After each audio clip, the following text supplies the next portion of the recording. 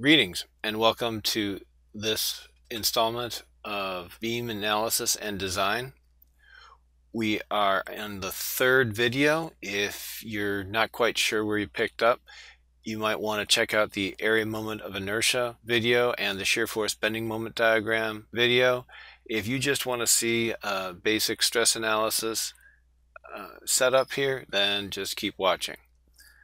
The problem statement says, calculate the maximum bending stress of a beam with a particular cross-section and a particular load. So our cross-section looks like this, and we already did all the calculations for that. And our load looks like this, and we did all the calculations for that. So our bending stress is calculated using the formula bending stress equals mc over I, or we can also use this formula, m over the shape modulus, where the shape modulus is equal to I divided by c. Now, what are each of these things? This is our maximum bending moment.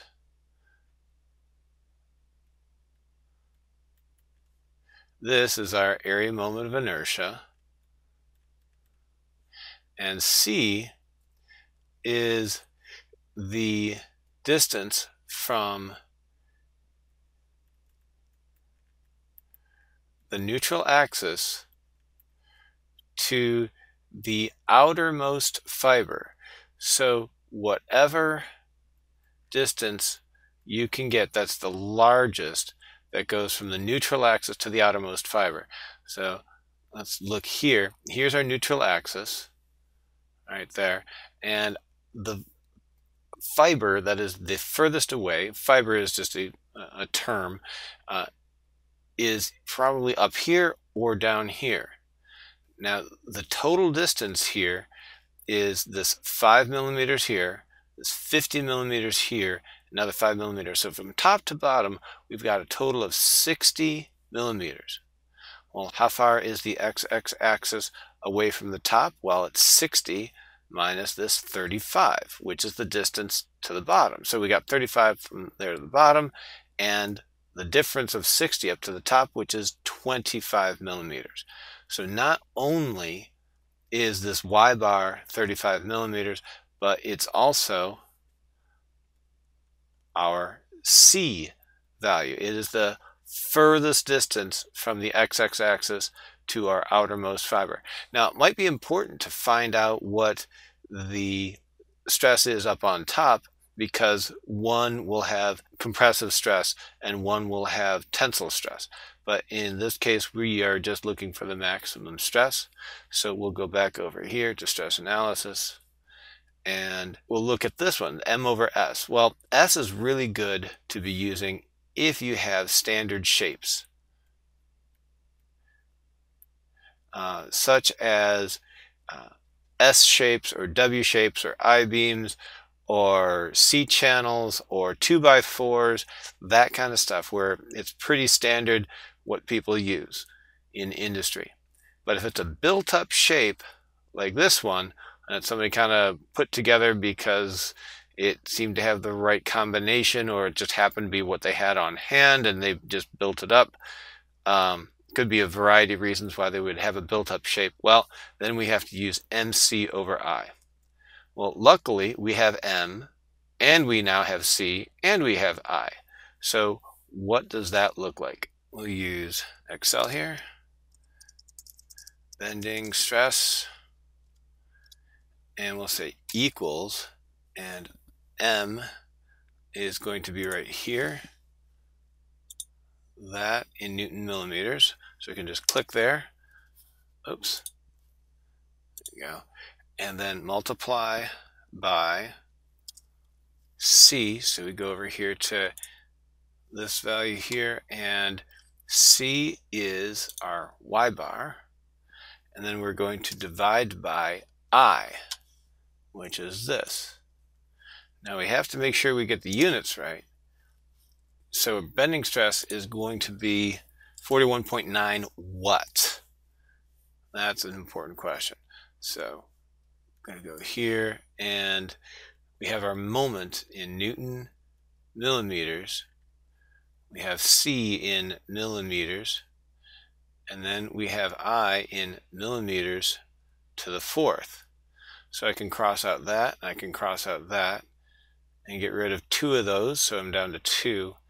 So I have a Newton per square millimeter, and this is equal to 1 megapascal. So I've got 41.9 megapascals, and that's our bending stress.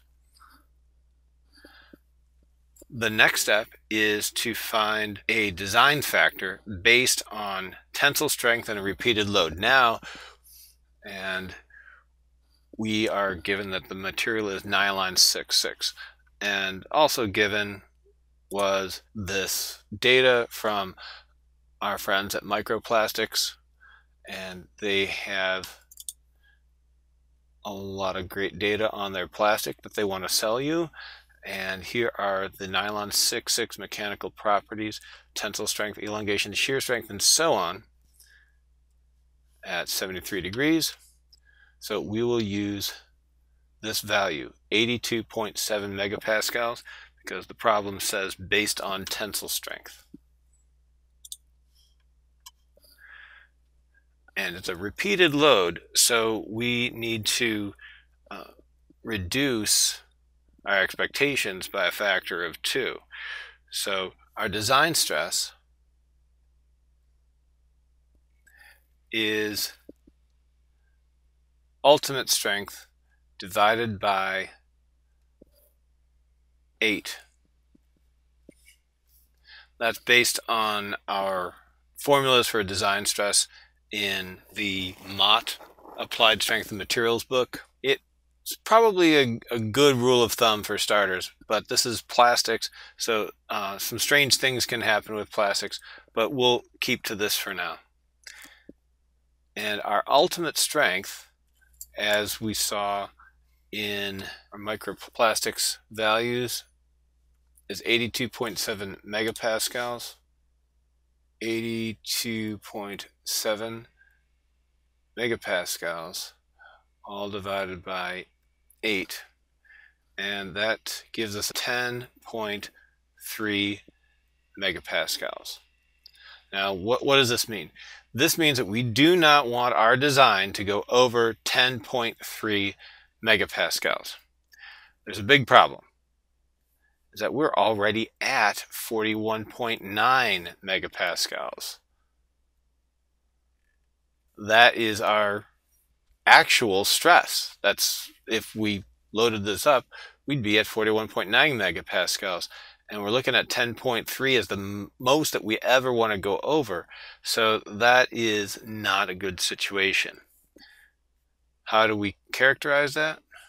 Well, our design stress divided by our actual stress gives us our design factor, N. So this tells us how much we could go up to compared to what we're actually doing. So if we had a design stress of 400 megapascals and an actual stress of 100, we'd have 4 times the strength that we actually need over what our material should take. So if we calculate this with 10.3 megapascals and we divide that by 41.9 megapascals, well, we end up with an N of 0.25. If you want your design to work once, maybe your N could be 1.00. But if you want it to last for any given period of time in a static loading situation, you want N to be 2. Now here, we need our N, in this case, with respect to ultimate strength, to be 4, And normally we would design for ultimate strength divided by 2. So for a repeated load, N should be 4.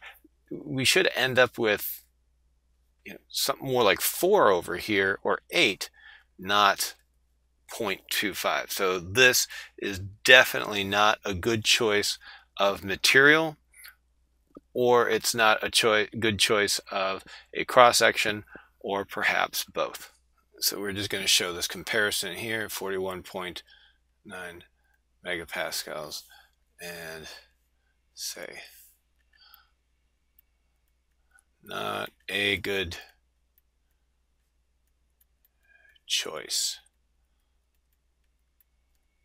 Okay, so that's what our conclusion is. Well, I hope this particular video helped you understand a little bit more about the differences between design stress and analyzed stress, or actual stress, how we calculate that stress on a beam, and why we are using MC over I instead of M over S. A little bit about the units involved and how we end up with megapascals.